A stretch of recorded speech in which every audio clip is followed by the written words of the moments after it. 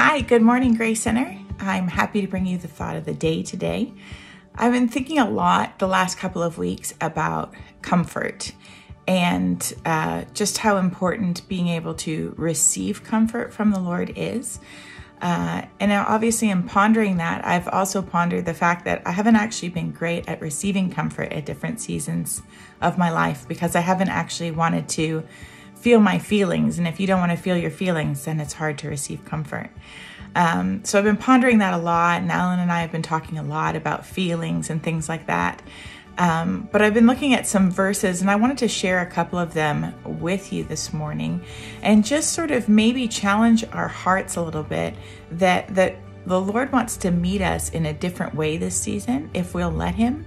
But it may involve actually feeling stuff, and it may involve not self-comforting, but actually letting Him comfort. So that's actually one of my first thoughts was, wow, it's amazing how quickly I can turn to self-comfort. Like I love crunchy food. And when I feel sad or I want comfort, I will often just be like, you know what I need is chips. I just need something crunchy and then I'm gonna be fine.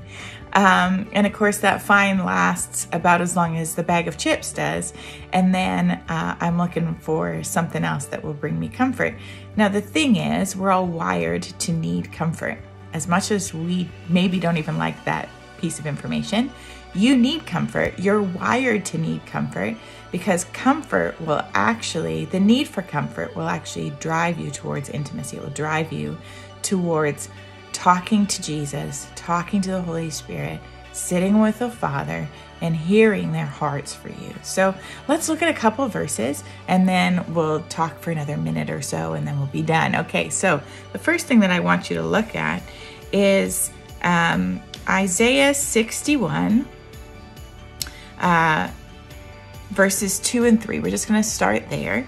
It says, to proclaim the acceptable year of the Lord and the day of vengeance for our God, to comfort all who mourn, to console those who mourn in Zion, to give them beauty for ashes, the oil of joy for mourning, the garment of praise for a spirit of heaviness, that they may be called trees of righteousness, the planting of the Lord, that He may be glorified.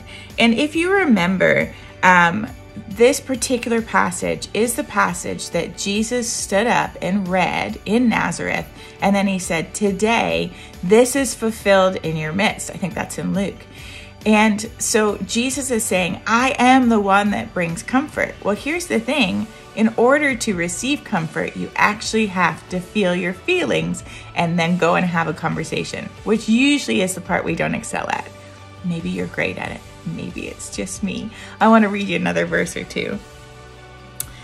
In John 14, verse 16, it says, it's Jesus speaking, and it's His final conversation with the disciples before He actually goes to the cross. And so He's talking to them about the role of the Holy Spirit. And He says to them, I will ask the Father, and He will give you another advocate, also meaning counselor or comforter, to help you and be with you forever. The Spirit of truth. The world cannot accept Him because it neither sees Him nor knows Him, but you know Him, for He lives with you and will be in you. So you actually have the very Spirit of comfort because the Holy Spirit is the comforter. He's the comforter because we need comfort, because we need to be able to feel what we feel and go to Him and say, oh, I need comfort. I feel like I'm not okay right now. Would you come and comfort me? And of course He will, because it's His role. It's His job. Let's end with this. 2 Corinthians 1, verses 3 to 4.